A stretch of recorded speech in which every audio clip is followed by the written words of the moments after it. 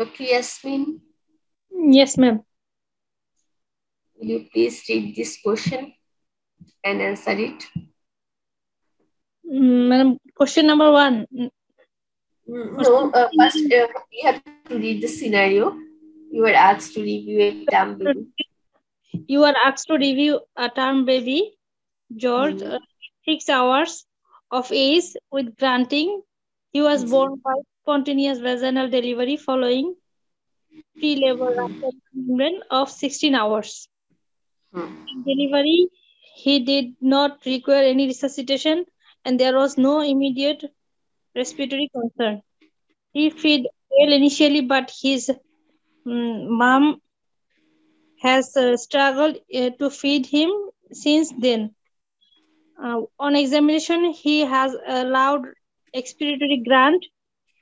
His respiratory rate 80 breaths per minute with subcostal and intercostal resuscitation, recession, and heart rate 170 beats per minute. His temperature 36.3 degrees Celsius. His peripheries are cool. His oxygen saturation 89% in year and year entry is equal bilaterally. And number 1 question, what is your diagnosis? Doctor, what is your diagnosis? From the above scenario, this is our George baby. Madam, early onset of neonatal sepsis. Yes, this is early onset of neonatal sepsis with the history of pre-labor rupture of membrane.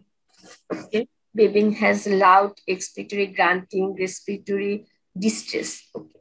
What investigation is most likely to guide immediate management? Immediate management. Immediate management. Full periphery.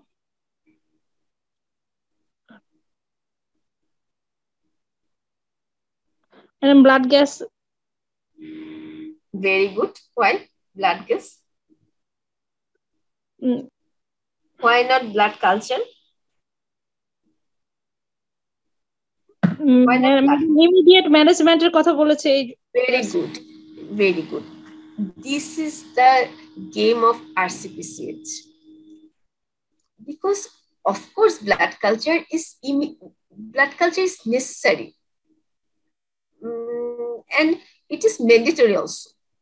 But they asked you that what will guide you the immediate management?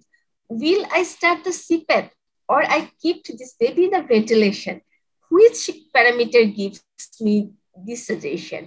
Only one issue, that is blood gas analysis. It will tell me if the baby have severe distress, severe acidosis, so we have to keep this baby in ventilator.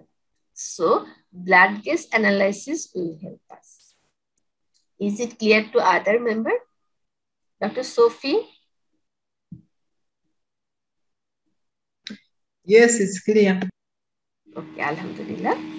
Okay. What is the common organism in early neonatal age? I give you a clue. This is, how can you memorize? This is gel. Organism of early onset of neonatal sepsis. Gel. What is gel? Group B Streptococcus, E. coli, Listeria. You can easily memorize by gel. Organism of early onset neonatal sepsis, gel. Group B Streptococcus, E. coli, and Listeria. Dr. Firoz, are you getting my point?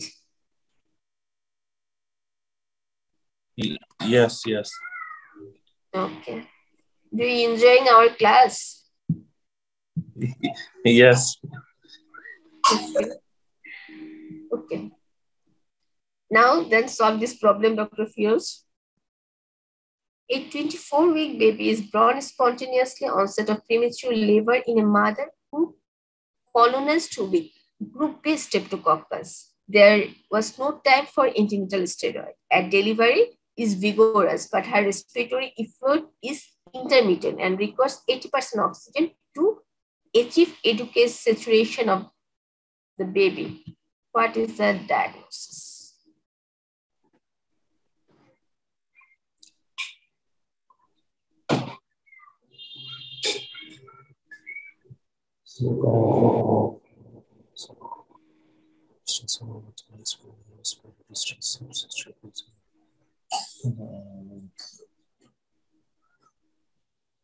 I think sepsis. Yes. Why sepsis? Because the mother is suffering from the group B streptococcal infection. Streptococcal and as well as the baby is preterm. Yeah. Okay, then Dr. Shondip. Dr. Shondip. Yes, ma'am. So the second one. 8-year-old boy. The latest baby.